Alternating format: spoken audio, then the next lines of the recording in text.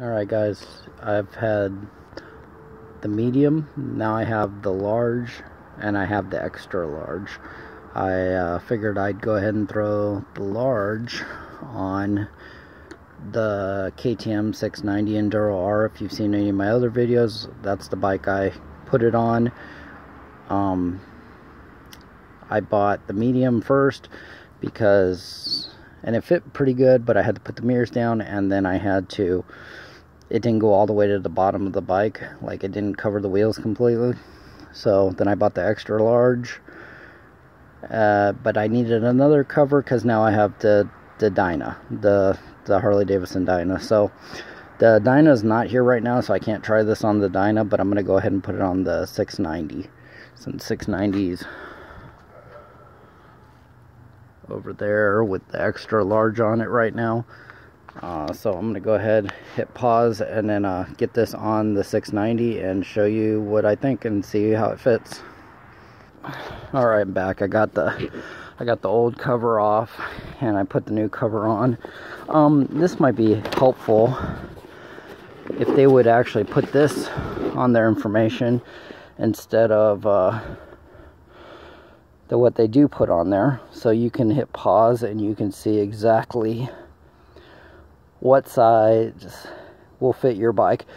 Because I thought this one would cover the bike completely, and I'll go down there and show you, but it still doesn't cover the bike completely. I put the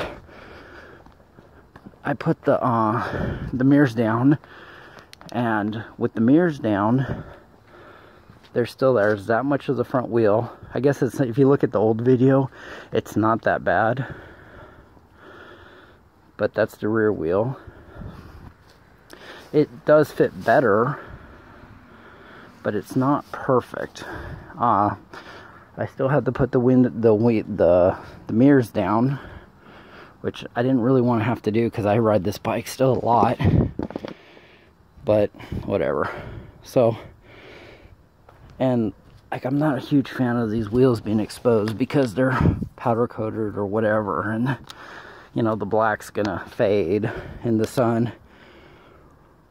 But yeah, it's not bad. It covers it pretty good. And I've had these other covers for about 2 years now, or a year and a half or something. If you guys see, oh yeah, I plug in my batteries, but I might actually put this on the Dyna when I get my Dyna back. Put this on the Dyna and see how it fits the Dyna. It might fit the Dyna better because this sits a little higher than the Dyna. And then put the extra large back on it. But yeah, not bad. Like I said, it fits the 690 and it fits it pretty well. I don't even really, my big thing is, I don't really want the wheels exposed. First of all, I don't want the black getting faded.